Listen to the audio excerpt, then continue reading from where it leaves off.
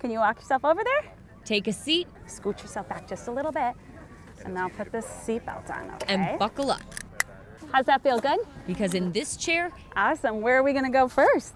10-year-old Emmy Kirsten can take on the world. I hope I don't crash in the corn again like I did last time. This is Emmy's second weekend in a row visiting Fresh Acre Farm and Corn Maze in Monticello. No, wait, no, that way. She's here to use this all-terrain wheelchair. Oh, that was a nice bump, wasn't it? Available for people who struggle with mobility. It was so awesome for her to be able to access the corn maze, but also to be able to do it independently.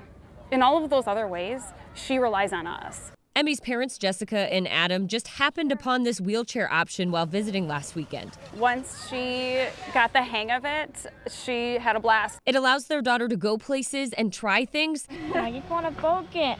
that aren't possible in a normal wheelchair. We want her to be able to have the same independence that other 10-year-olds have, and frankly, that a lot of us just take for granted.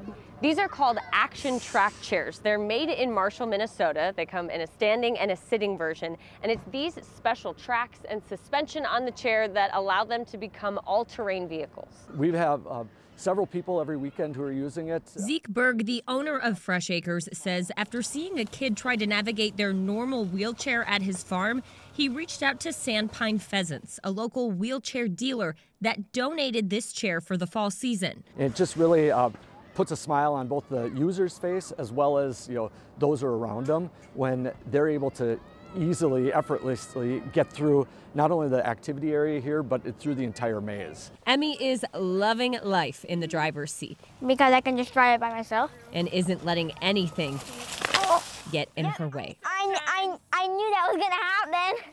In Monticello, Hannah Flood, Fox 9.